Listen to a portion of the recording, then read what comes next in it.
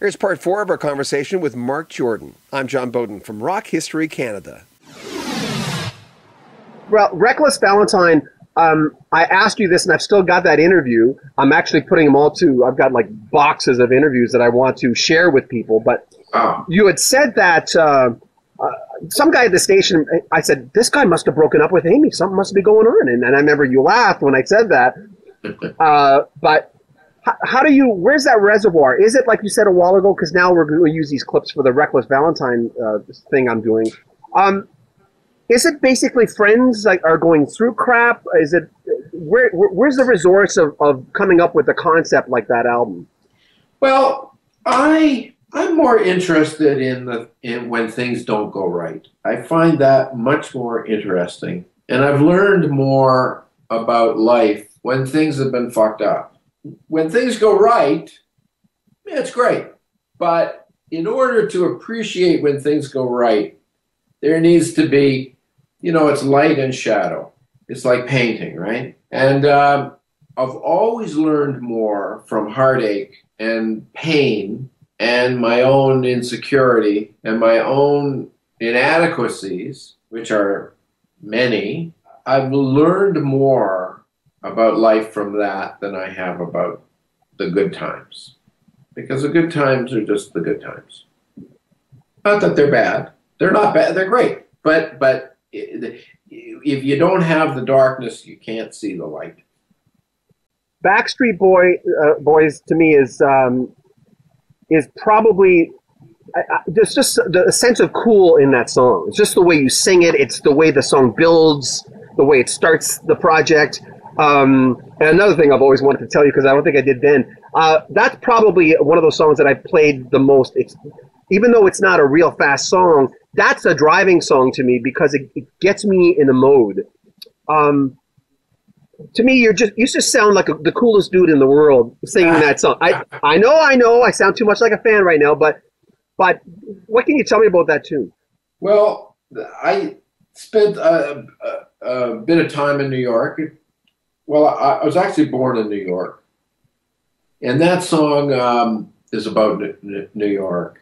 A lot of my songs are always my songs have to have a sense of place, and I don't think I mentioned New York in that song. I can't remember the lyric offhand. It has that vibe for me. I was signed to Blue Note, I think, when that record came out. I think so.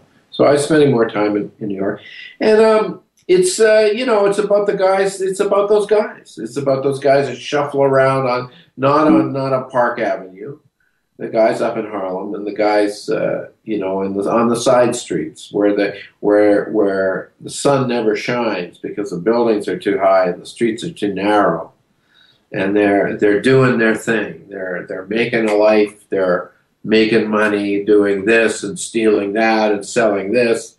So that was the vibe of that song.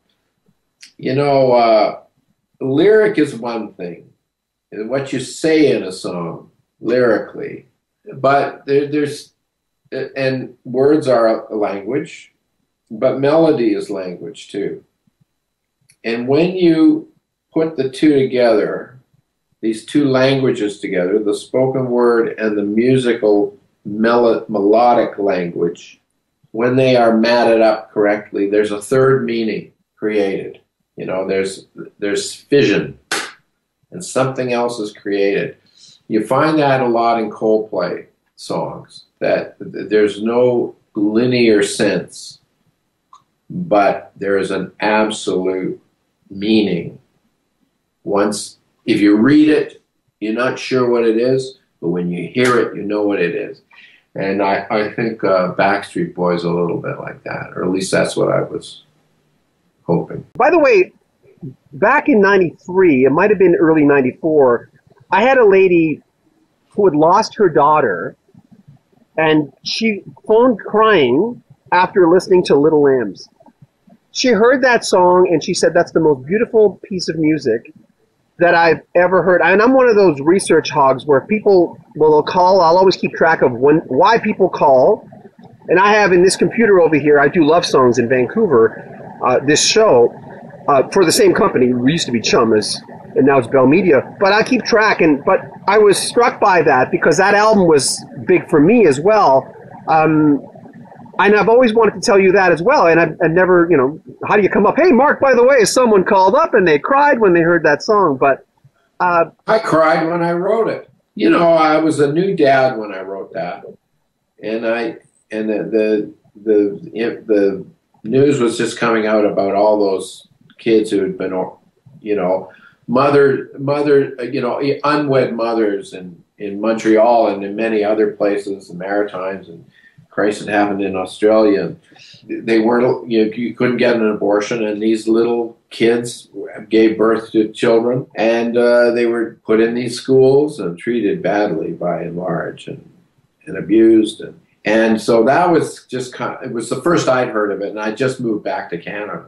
And I guess the same thing happened with the residential schools, but this was about the ones north of Montreal in rural Quebec, the Catholic orphanages, and tremendously sad story.